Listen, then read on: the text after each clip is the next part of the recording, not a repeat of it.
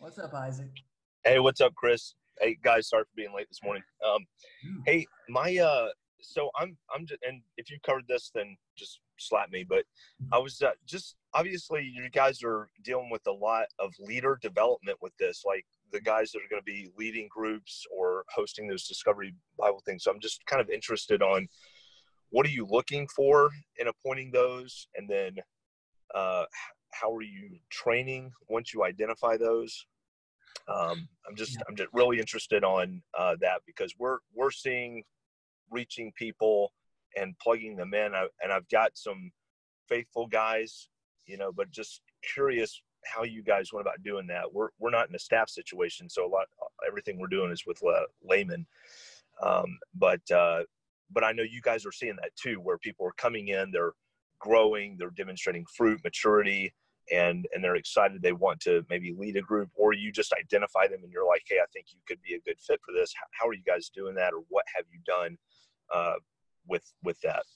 Sure, Isaac. Great question. And I'll speak to this both from, Isaac, the perspective of leaders that are already believers and leaders that we're seeing come up from among the lost. So I'm Yeah. not sure exactly which direction you're talking, but I'll speak to Yep. both. Both. Yeah. So, so I would say this: there was a group of, there was a panel of like CPM practitioners. They had a meeting, I think, in India or somewhere a number of years ago. I wasn't there, unfortunately. Stan was telling me about it, and somebody raised their hand and just said, "Hey, how do you? What are the characteristics of leaders, or how do you identify leaders?" And they all started laughing, and the guy was kind of going, why is it so funny? And they said, you never know at the beginning who the leader is, and which ones are leaders. They all, basically all the catalysts agreed. You train every believer and even the unbelievers that are beginning to follow Jesus. You train everybody, and then you discover who the leaders are by seeing who starts leading.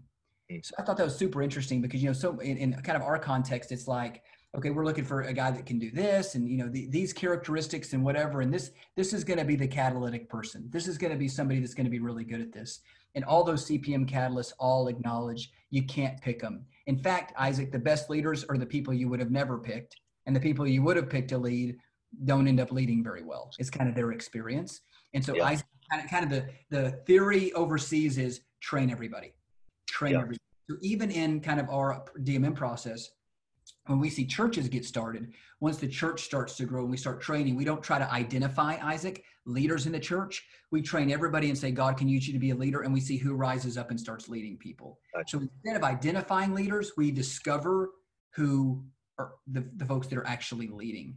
And then I would say, Isaac, on the on the church staff's side of things, in the same way with our staff, we trained everybody, and we were able to see in time who was going to catch this vision and move forward with us, who was going to move on and do something different. And so we've just tried to assume, Isaac, just because we were leaders on a megachurch staff doesn't mean we would necessarily be the most fruitful leaders in this. That's why all of us went and got jobs, because even though we had the resources to pay folks, we want to pay the folks that are most effective, and we don't want to assume we're going to be the most effective right from the beginning. We're going to wait and see who the Lord uses, who bears the most fruit. And when somebody starts 2,000 groups, we'll hire him. You know what I'm saying? And that may be me, or that may be somebody else, but it may not be. So we're not even assuming as leaders of a megachurch that we would be the leaders that should be hired or paid or doing this full time. So that's kind of why we all went back to work. Because one of the principles and movements around the world is the indigenous people aren't often paid until they started 2,000 groups, indicating they should be paid because of the management that's involved with the groups. So when you're below 2,000 groups, often you can do the job or something like this, which is what's great about this, because there's no way the Apostle Paul could have planted the kind of churches that we plant in America, because he was making tents on the side and stuff. To plant an American church, you got to have like 80 hours a week. Evidently, Paul was planning the kind of churches that you can still have a job and plant. And they were some of the most effective and healthy churches ever. So, so in our minds, Isaac, from a leadership perspective of kind of who's full-time and who's spending a lot of hours doing this, we're going to discover who those people might be based on their fruitfulness rather than identify them from the beginning. So. And then Isaac, among the lost, I think I already mentioned this. Once we find a person of peace and we see a group get started, once that group comes to Christ together and are baptized, soon after, we start training all of them to discover who the leaders are there. And then we're encouraging the church to go out and do what was done with them. Yeah, nice. Did that answer I kind of talked around your question. Did that answer your question specifically? Oh, yeah. Yeah, that's great. I just love the concept of leaders make themselves known. That's a great thing to be aware of. Are there some things that cue you? Like, I mean, obviously, if the guy or woman is starting to rally people around and take initiative, those are some marks of leadership. But are there qualities, like what are some of those qualities that they begin to demonstrate where you're like, oh, okay, this person's starting to lead, people? Yeah, so I would say the main one would just be fruitfulness and disciple making, for sure. Okay. You're seeing groups started, and they're seeing multiple streams, and they're seeing multiple generations, and they're giving leadership to some of this. But then I would say Isaac in the churches, for example, when they're appointing elders, to say that if unbelievers comes to Christ, they're baptized in time, like Paul would go back and help them appoint elders. We're looking for 1 Timothy 3 and Titus 1 kinds of character. So with leadership, it's not just about fruitfulness; it's also about integrity and character. Obviously, character, yeah, so absolutely. Isaac, but here's the truth, Isaac. It seems like those folks that are discovered to be great leaders because they're making disciples and planting churches, they often demonstrate already 1 Timothy 3 and Titus 1, which is probably why they're effective. You know what I mean? Because yeah, totally. Who wants to follow a spiritual leader that's not 1 Timothy 3 or Titus 1? And so it tends to be the case that those things would probably already characterize those folks. But we've got leaders, even at a local level, Isaac, in a DMM church. They may not be starting tons of groups, but we also have leaders that are like elders that are established in churches. And then you have leaders that might be, leaders of 10, 20, 30 groups, leaders of hundreds of groups, that kind of thing. And then you've even got catalytic leaders, Isaac, who might go to a new area to start a new work. Again, a lot of that is discovered rather than identified. That's amazing. The number of groups someone will manage. I'm always interested in how you guys set that up. Do those guys meet monthly with those people that they're managing, and are they training them, or is that more something the staff would do, or it's more on their capacity, I guess? Yeah, and again, when I say if somebody oversees 100 groups, it may not be direct. It may be multiple streams, and they've got leaders under them too. You know what I mean? So, yeah. But I would say when somebody's an effective group starter, when they're coaching kind of their persons of peace or the leaders of the groups, they might coach in groups, Isaac, so they don't have to have 15 different meetings a week, because they probably have a job. So for example, just take me, we've started maybe 250 groups now, but I wouldn't be working with all of the leaders of those groups. We've got leaders that are under some of us that have started some of the groups and leaders under them and that kind of thing. And usually you guys in movements around the world, if I say we've started 250 groups, that doesn't mean 250 are active. I think I talked about this in the book. You're trying to start as many groups as you can because most won't stay active, right? Majority, at least 75%, maybe even up to 90% will flake at some point just because they're not good soil, So you're trying to, even if you have to start 10 groups to get one church, well, you're hoping you could start 4 groups and get a church. I think in our context, overseas, they'll often see that. You start 4 groups, 3 flake, you get a church out of 1. 4 groups, and Isaac, I mean like lost people beginning to meet together, doing discovery Bible study. 1 of the 4 might come to Christ together. I would say it's not even that many, that high of a percentage in our work, 25%. I'd say it's lower than that, maybe less than that for sure. So whatever the number is, whether it's 10% of groups become churches or 25% of groups become churches, you're aiming to start getting as many groups of lost people together, reading God's word and hearing from God as you can, so that you might have some that would pledge their allegiance to Jesus or commit their lives to Christ, be baptized, and become churches. Yeah. Wow, man, that's an incredible statistic.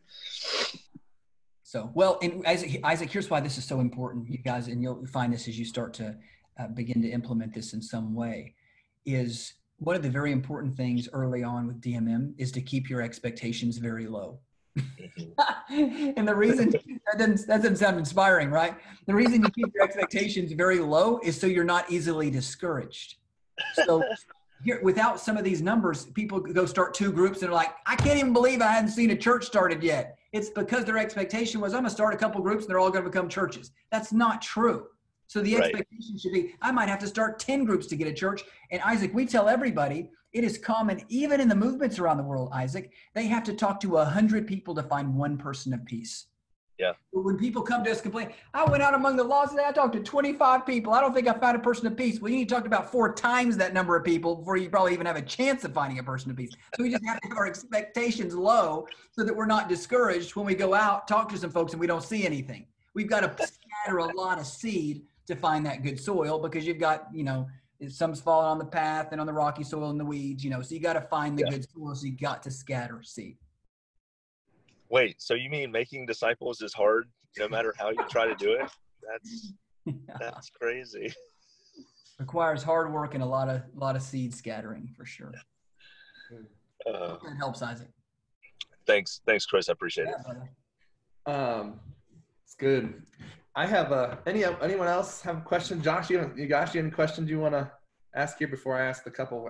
I am watching the clock here, so. Oh, go ahead. I'm enjoying listening.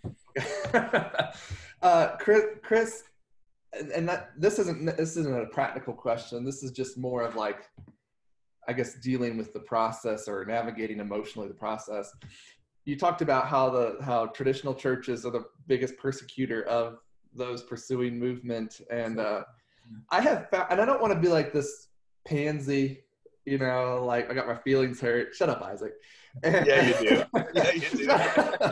But all of the pushback, the opposition, all of it has come from Christians. And I live in a place that's 98% Mormon. And so, not all of the difficult stuff has come from Christians. And so obviously, in my church was never as large as what you guys are doing in Texas. At our height, we were 125 people. But we're on support like other churches give to us as a missions work.